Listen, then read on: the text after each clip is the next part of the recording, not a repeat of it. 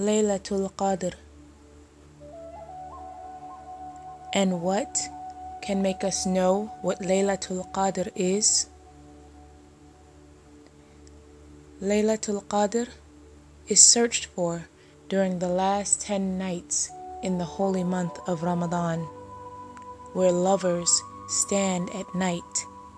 Some stand all night, longing and yearning to unite with the beloved.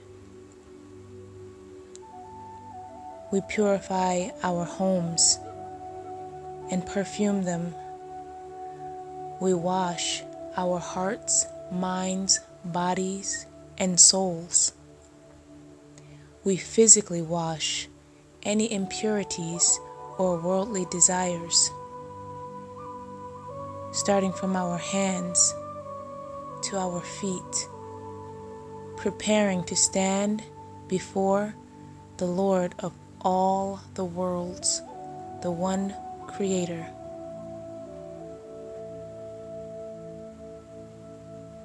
We fall into prostration, bowing before His greatness, seeking His love, His pleasure, His forgiveness. We remember Him through misbahat, adhkar, and shukr. We recite His 99 names, one by one, repeating them over and over again, hoping, praying for His forgiveness.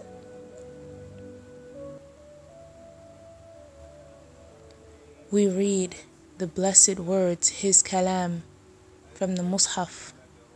We pray that it is accepted, for this or one of these nights is the night on which the Quran al-Kareem was sent down. When Rasulullah sallallahu alaihi wasallam went to the cave in contemplation of Allah subhanahu wa ta'ala, it was on the night of power, or Lailatul Qadr.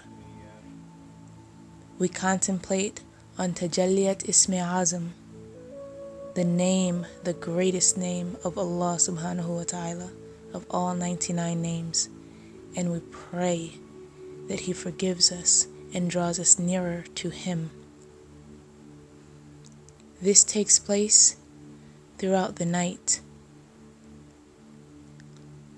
all the way until the rising of the sun at the break of dawn.